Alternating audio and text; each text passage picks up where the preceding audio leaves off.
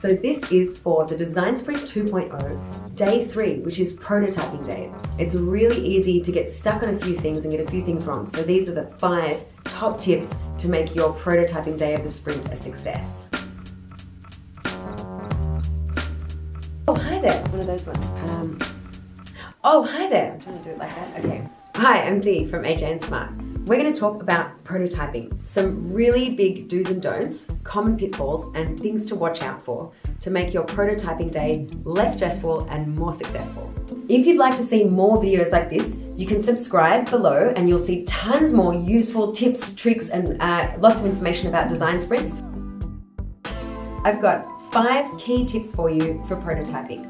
Number 1, really important, make sure there's a quiet space or a special room where you can go or the prototyping team can go so they're not disturbed and distracted on this day. This is so important because otherwise people will just walk past, think they can ask you a question, ask how you're going, look over your shoulder at the prototype, and this will disrupt and distract you, and you need focus time to build the prototype. Tip number 2. Tip number 2. From the previous day where you've just made a storyboard together with the team, you'll have a clear, sketched out description, storyboard of what you need to prototype. So the really important thing to do with this is to prioritize those screens or steps or pieces of things that you need to prototype. You might have 5, 10, 12 different sketches of things that are going to happen in the prototype or screen designs, and maybe 2 or 3 of those will be the really important ones, the ones that you need to focus your attention on. So make sure with your team you have prioritized and decided together which are the key pieces or key screens so that you know what to focus on. That feeds directly into tip number 3, which is time boxing. Make sure that you think about all the things that you need to prototype and build. Which ones are the most important that might need more focus time, especially those key screens or key pieces should be the ones that have the really important features that you need to test, the things that you need to get answers from.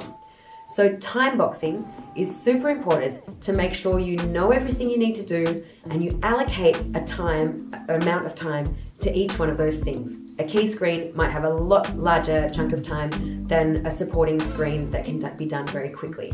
So make sure you think about that, plan out your day so that you're not getting to the end of the day, not having finished and having to do overtime or getting stressed about it. Time boxing is tip number 3. The 4th tip is check-ins. This goes along with having a quiet space where you can focus on work and having those time boxes. The next thing that you need is to have dedicated check-in times where your team or curious colleagues or people can come in and see how the work is going, ask you questions, get you to run through stuff, maybe give you some useful feedback and input. But you don't want people to be coming in whenever they feel like it and disrupting and disturbing you. So make some check-in times. Great times are just before lunch when you're going to be disrupted anyway for lunchtime, and a couple of hours before the end of the day, so that you have these moments where people can come in, give you feedback, feel included in the process, and then you have blocks of time afterwards to process their feedback and integrate that into your work. And make sure you tell people what those check-in times are so they know not to disturb you at any other time, and they come in and only disrupt and do those check-ins at the time that you've asked for. Big tip. Tip number 5, and this is actually a super common misconception about prototyping in a design sprint. This big misconception is we're used to using the word prototype to mean a draft version or kind of first go version of the whole product, of the whole thing. That's what we think of when we think of the word prototype. But in a design sprint, the word prototype is used to mean the thing that we build to show our idea to potential users and get feedback and test and validate the idea. It's not a full scale version or draft version of the whole thing. It's only the key pieces of the idea that we really want to test and validate. So that's a big misconception, that you don't need to build the whole thing. And what you need to make sure you do here is, especially if you're a UI designer or have that background, you don't get distracted going from the storyboard with these key screens, things that you need to test.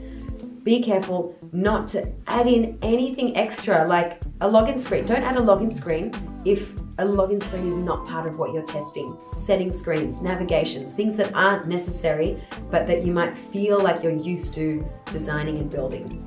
So be careful to not add anything into that concept, that prototype, based on what you've got from the storyboard. Just focus on building what's already been sketched.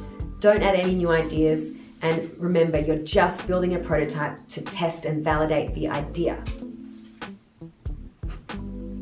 So if you found that useful, subscribe below and you'll get tons of videos about prototyping, user testing, design sprints, running workshops, product stuff from AJ&Smart.